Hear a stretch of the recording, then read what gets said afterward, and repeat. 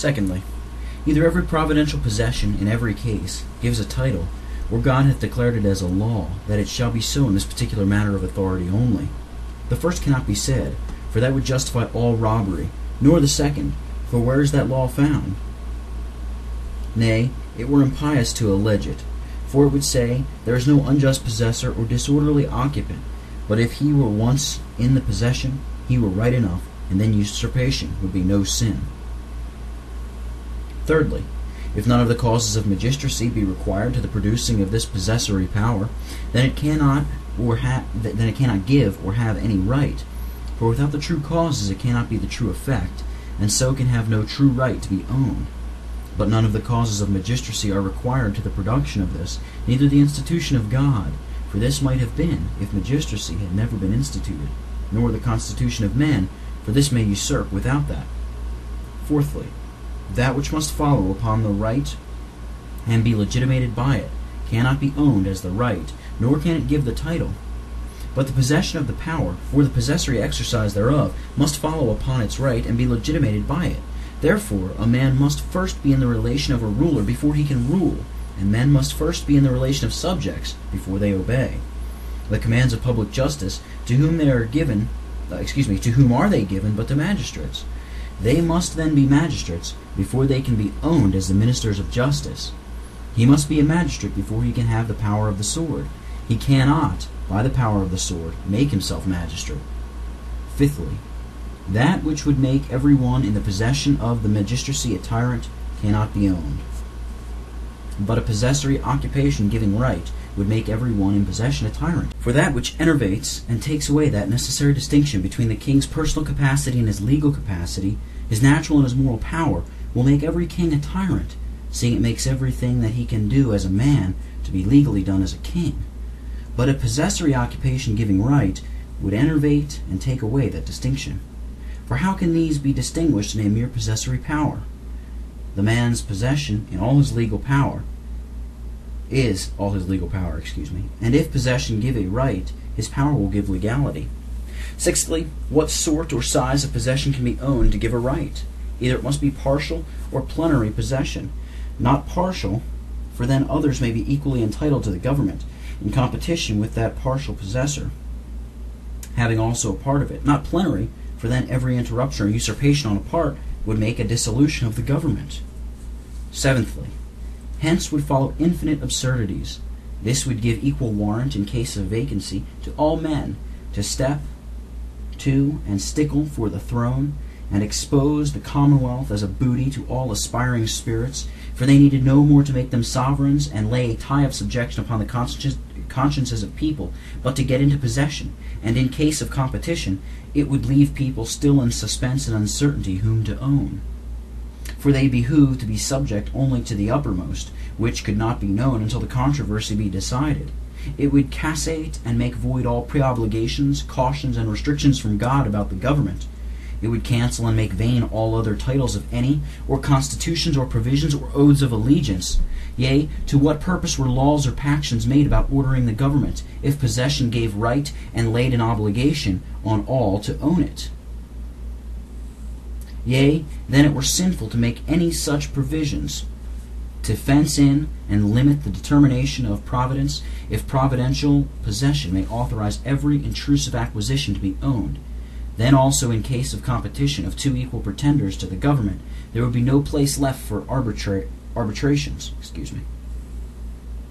If this were true, that he has the power that is in possession, the difference were at an end. No man could plead for his own right then. In this also it is inconsistent with itself, condemning all resistance against the present occupant, yet justifying every resistance that is but successful to give possession. Eighthly, that which would oblige us to own the devil and the Pope cannot be a ground to own any man. But if this were true, that possession gave right, it would oblige us to own the devil and the Pope. Satan we find claiming to himself the possession of the world's kingdoms, Luke 4, verse 6, which as to many of them is in some respect true, for he is called the God of this world, and the prince of this world, John 14, verse 30, and 2 Corinthians 4, verse 4. Are men therefore obliged to own this authority?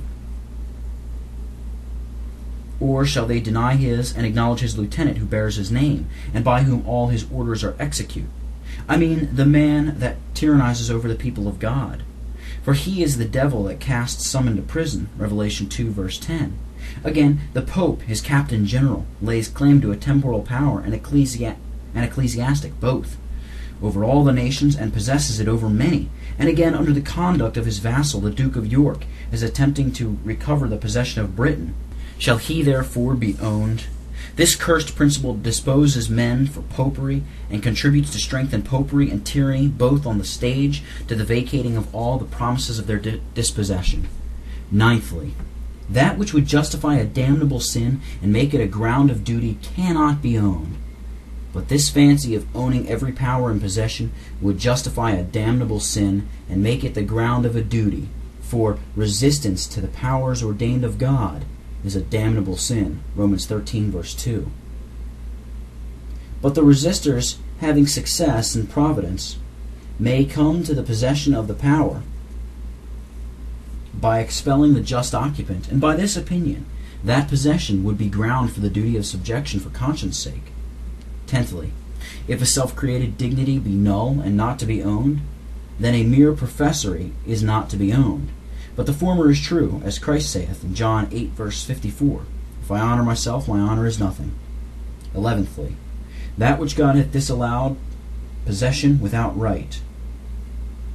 Ezekiel 21, verse 27, I will overturn it, until he come whose right it is.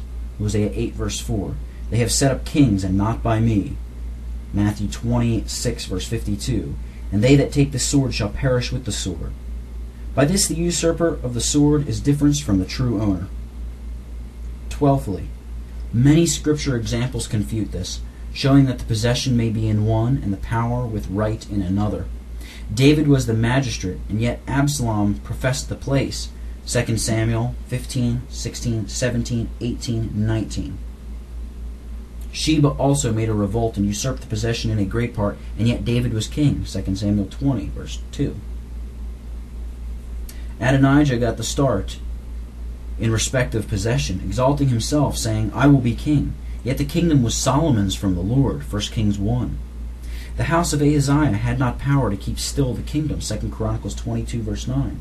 And Athaliah took the possession of it. Yet the people set up Joash. 2 Chronicles 23, verse 3. Next we have many examples of such who have invaded the possessor. Witness Jehoram and Jehoshaphat's expedition against Mesa, king of Moab. Elisha being in the expedition. 2 Kings 3, verses 4 and 5. Hence we see the first pretense removed. The second is no better, which Augustine calls magnum latrocinium, a great robbery. I mean conquest, or a power of the sword gotten by the sword, which, that it can give no right to be owned, I prove, firstly, that which can give no signification of God's approving will cannot give a title to be owned. But mere conquest can give no signification of God's approving will, as is just now proven about possession. For then the Lord should have approved all the unjust conquests that have been in the world. Secondly, either conquest as conquest must be owned, as a just title to the crown, and so the Ammonites, Moabites, Philistines, etc., prevailing over God's people for a time, must have reigned by right, or as a just conquest.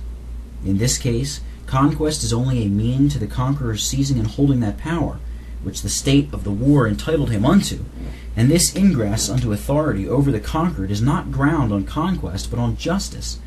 Is not grounded on conquest, but on justice, and not all privative, but inclusive of the consent of the people. And then it may be owned, but without a compact upon conditions of securing religion and liberty and posterity, cannot be subjected without their consent. For whatever just quarrel the conqueror had with the present generation, he could have none with the posterity. The father can have no power to resign the liberty of the children. Thirdly, a king as king, and by virtue of his royal office, must be owned as a father, tutor, protector, shepherd, and patron of the people. But a mere conqueror, without consent, cannot be owned as such. Can he be a father and patron to us against our will, by the sole power of the sword? A father to these that are unwilling to be sons, and head over such as will not be members, and a defender through violence? Fourthly, a king as such is a special gift of God and blessing, not a judgment. But a conqueror as such is not a blessing, but a judgment, his native end being not peace, but fire and sword. Fifthly, that which hath nothing of a king in it cannot be owned to make a king, but conquest hath nothing of a king in it. For it hath nothing but violence and force, nothing but what the bloodiest villain that was never a king may have, nothing of God's approving and regulating will, nothing of institution or constitution, and a plain repugnancy to the ordination of God. For God hath said, Thou shalt not kill.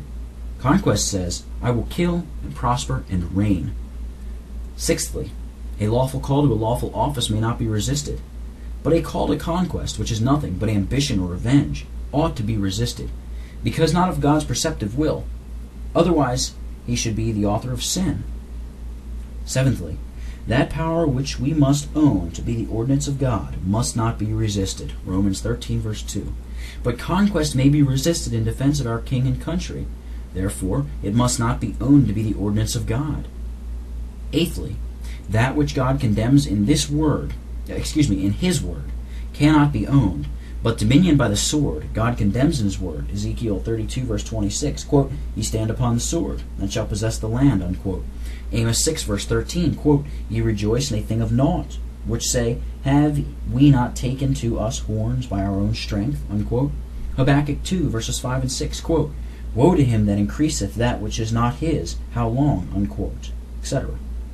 Ninthly, we have many examples of invading conquerors, as Abraham for the rescue of Lot pursued the conquering kings unto Dan. Genesis 4, verse 4, quote, Jonathan smote a garrison of the conquering Philistines, unquote. 1 Samuel 13, verse 3. The Lord owning and authorizing them so to do. The people did often shake off the yoke of their conquerors in the history of the judges, but this they might not do to their lawful rulers. What is objected from the Lord's people conquering Canaan, etc., is no argument for conquest. For he to whom belongs the earth and its fullness disponed to Israel the land of Canaan for their inheritance, and ordained that they should get the possession thereof by conquest. It followeth not therefore that kings now, wanting any word of promise or divine grant to any lands, may ascend to the thrones of other kingdoms than their own, by no better title than the bloody sword. See Lex Rex, question 12. The third pretense of hereditary succession remains to be removed, which may be thus disproven. Firstly, this classes with the former, though commonly asserted by royalists, for either conquest gives a right or it does not. If it does, then it looses all allegiance to the heirs of the crown dispossessed thereby. If it does not give a right, then no hereditary succession founded upon conquest can have any right, being founded upon that which hath no right. And this will shake the most part of hereditary successions that are now in the world. Secondly, if hereditary succession have no right but the people's consent, then of itself it can give none to a man that hath not that consent, but the former is true. For it is demanded, how doth the son or brother succeed? By what right? It must either be by divine promise or by the father's will, or it must come by propagation from the first ruler, by a right of the primogeniture. But none of these can be. For the first, we have no immediate divine constitution, tying the crown to such a race, as in David's covenant. It will easily be granted. They fetch not their character from heaven immediately, as David had it, a man of many peculiar prerogatives, to whose line the promise was restricted of the coming of the Messiah, and Jacob's prophecy that the scepter should not depart from Judah until his coming, Genesis 49, verse 10, was restricted to his family afterwards. Wherefore he could say, The Lord God of Israel chose me before all the house of my father to be king over Israel forever. For he hath chosen Judah to be the ruler, and of the house of Judah, the house of my father. And among the sons of my father he liked me, to make me king over Israel. And to all my sons he hath chosen Solomon. 1 Chronicles 28, verses 4 and 5. All kings cannot say this, neither could Saul say it, though immediately called of God as well as David. Yet this same promise to David was conditional, if his children should keep the Lord's ways. 2 Chronicles 6, verse 16. Next, it cannot be said this comes from the will of the Father, for according to the Scripture, no king can make a king, though a king may appoint and design his son for his successor, as David did Solomon, but the people make him.